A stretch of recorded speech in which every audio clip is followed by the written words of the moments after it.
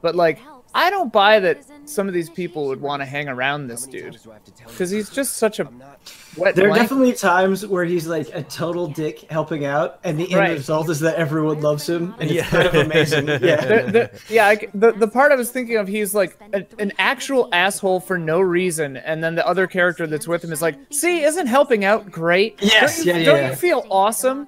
Yeah. And it's just like, did you not just see how he acted right now? Like, he's a monster. Honestly, I think that works in real life. Yeah, I do too. He's just negging everybody. So he's actually a monster intentionally then. Right. Some people are just sarcastic and rude, but it's like, whatever. Yeah, works for me, I guess.